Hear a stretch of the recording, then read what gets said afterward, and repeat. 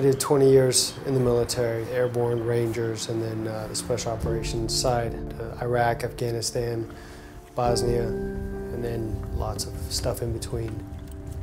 Throughout that time, I went through about 7 traumatic brain injuries. After Josh returned, noticed some memory issues mainly, and more frustration with the memory, also short-tempered. You know, getting angry at nothing. I found that the prescription meds weren't helping, they were just adding to the problem. I think especially wives look for their husbands to be compassionate and caring. It takes that away. You know, I've got several balance issues between cervical spine compression, vestibular ear damage, both ears from blast, several eye surgeries from nerve damage, so I've got a lot of balance issues. It was an epiphany moment. When I got on a paddleboard, literally because of the movement of my own body, the earth and the horizon stood still, and it was amazing. Something that I've now overcome, and stand-up paddleboarding is one of the ways that I've done that. Operation Phoenix is a 3,500-mile stand-up paddleboard Guinness World Record attempt.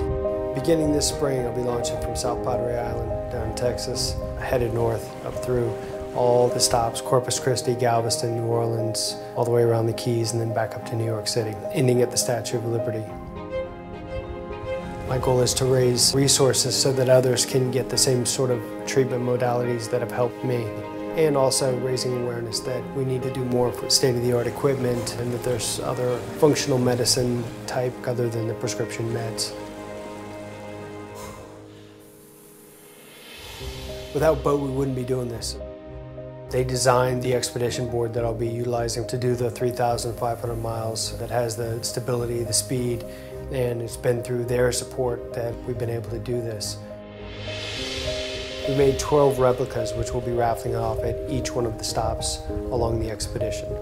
Operation Phoenix, to me, represents what every veteran coming back from combat has to deal with. I'm looking forward to spending the time on the water to kind of try to find myself, to completely quiet everything that's going on in the world, and to get rid of all the distractions and kind of search the brain, search my mind, and kind of find those places that I may have lost along the way. Success means giving everything I have. Just the effort without stopping, with never quitting, will raise awareness for traumatic brain injury and for other veterans.